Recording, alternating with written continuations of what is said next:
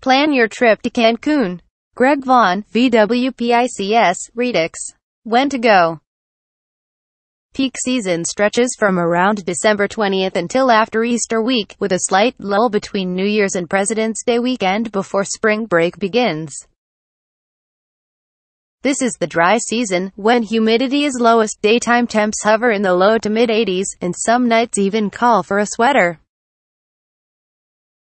Although the lights and pageantry are lovely during the Christmas season, from December 15th -20 until Three Kings Day, January 6th, hotel rates are the highest of the year, doubling or even tripling, and crowds become unpleasant. Cancun Travel Guide. The weeks between Thanksgiving and the Christmas offer the best of everything: few crowds, the year's lowest prices, pleasant weather, and a festive holiday atmosphere. The period from the second week in January until spring break kicks in is a close second. In low season, from May until Christmas week, crowds thin out as the temperatures and humidity rise. Hurricane season is June to late November, with most storms hitting in September and October. If you plan to travel then, you might want to consider travel insurance. Historically, storms have brushed or hit Cancun every 3 years. Entry requirements. U.S. travelers must have a valid passport to enter Mexico. An entry permit known as the tourist card is issued upon arrival and must be surrendered when you leave Mexico. Losing it can cost you up to $60. No visa is required for stays of up to 180 days. Currency. Don't panic if you get a bill for $300 after enjoying a simple meal. The dollar symbol is also the sign for the Mexican peso. Though dollars are widely accepted, you'll receive change in pesos. It's smart to carry some coins and small bills in pesos. Change can be as elusive as unicorns, particularly in smaller towns and the Yucatan Peninsula interior. For the best exchange rate, use credit cards and get cash from bank ATMs, not third-party machines, which charge higher rates when they work at all.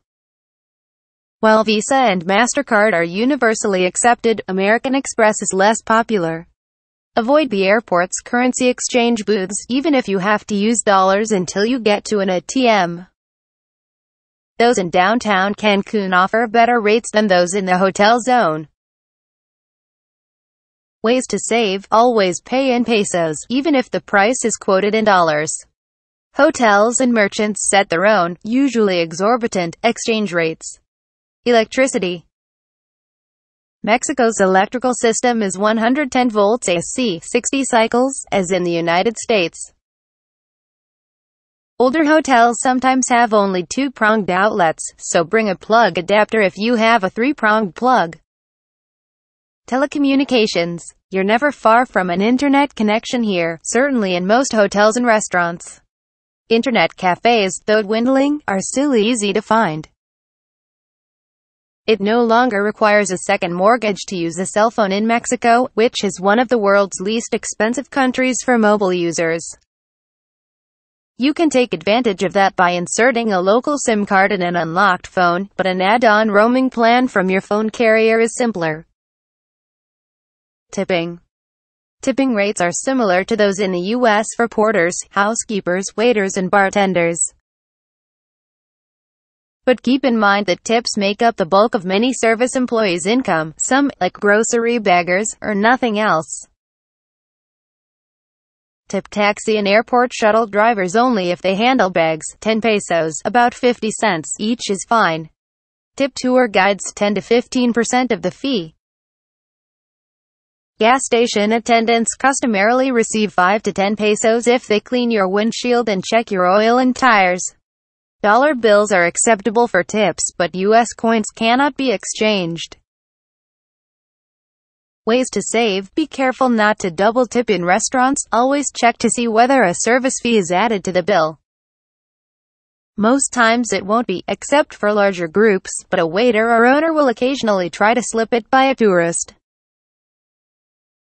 Non-Spanish speaking guests often mistake the tax for service charge, but menu prices, by law, already include the 16% federal IVA, value-added tax, which may sometimes be broken out for accounting purposes. Where to stay? With 32,000 hotel rooms just in Cancun alone, from ultra-chic to laid-back beach bum, you'll be spoiled for choice. Cancun's famous hotel zone occupies a skinny island shaped like the number 7, tracing a path between the Caribbean beaches on the east and Nicopte Lagoon on the west. It's connected to the mainland by 2 causeways. The mainland city to the north, where Mexicans live and do business, is called El Centro, downtown, even though it sprawls far beyond the city center. Like most of the coastline, the hotel zone is dominated by all-inclusive mega-resorts, self-contained cocoons where you need never venture out. Historically known for cheap buffets and rooms stuffed with college kids, it has embraced ultra-luxurious properties such as the Iberostar Cancun and Grand Villas in recent years. Those seeking a grown-up-oriented vacation can also turn to many adults-only properties along the coast. From the 450-room Excellence Playa Mujeres north of downtown Cancun to the 260-suite wellness-themed La Blanc Spa Resort in Cancun to the 28-room The Beach Tolumico Hotel on the Riviera Maya. Cancun hotels include Grande Dames Ritz-Carlton, JW Marriott and Grand Fiesta Americana, Coral Beach, Cancun. The Beachscape Kinha is a smaller, moderately priced independent hotel on prime beachfront. A few affordable hotels hug the lagoon shore, such as longtime favorite Zena Suites and the newer Real Inn. Both draw travelers seeking a mature atmosphere at a safe distance from the club zone. For a smaller, locally owned hotel in Cancun Centro, Shabalamque offers some of the amenities and architectural excesses of the hotel zone, at a fraction of the price. The more refined Adhara Hacienda Cancun is a great bargain, while the modern Fiesta in Cancun Las Americas offers beautiful views and proximity to one of the city's best malls. Many major hotels have wheelchair-accessible rooms, and even more have ramps and wide entrances in public areas. The 4 Points by Sheraton in El Centro, part of the Cancun Medical Tourism Complex, is fully accessible and completely smoke-free. It's one of only 2 Cancun hotels with pool lifts, along with Westin Laguna Mar. A few others have ramps leading to their beaches. Vacation rentals are another popular option, perfect for multi-generational families. Loco Gringo stands out for its deep local knowledge and concierge service. HomeAway, VRBO and Airbnb all offer rentals. The Riviera Maya, south of Cancun, has its share of huge beachfront all-inclusives between towns, as well as boutique hotels, simple inns and vacation rentals. Puerto Morelos, the guardian of the region's most pristine stretch of coral reef, is still a traditional small town with friendly, modest hotels such as El Morro, just off the town square. South of town, Mayakoba is a luxury master-planned resort with 4 hotels and a championship golf course united around an ecological mission. Playa del Carmen, once a sleepy seaside village, is home to busy pedestrian-only Fifth Avenue and now rivals Cancun not only for size and lodging capacity but also for noise, raucous clubs and traffic. While modest boutique hotels, such as the intimate Hotel Lunada, built Playa's reputation, northern Fifth Avenue has sprouted stylish upscale hotels including La Simila and Hotel Cacao. The appealing La Pasion's location a few blocks off the beach makes it a bargain.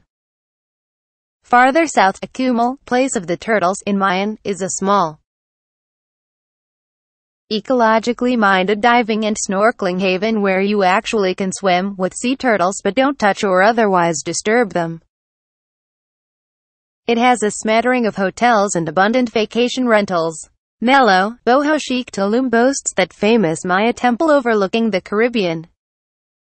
Lodging options are divided between a string of pricey, semi-rustic pulapa, palm thatch-roofed hotels on the long white beach. Cabañas Tulum is among the best, and the hostels, B&Bs and affordable hotels such as Don Diego de la Selva and Posada Luna del Sur in El Pueblo, the funky city on the highway. Ways to save. Save on accommodations just prior to Christmas, from mid-January until President's Day and in low season, when rates fall by 20 to 30%. The region's abundant fare hotel packages can also save hundreds of dollars on a week's vacation. How to get there. Cancun International Airport, CAN, is Mexico's single busiest entry point for international travelers. Drive time to Ciudad Cancun is about 25 minutes, and to the heart of the hotel zone, about 30.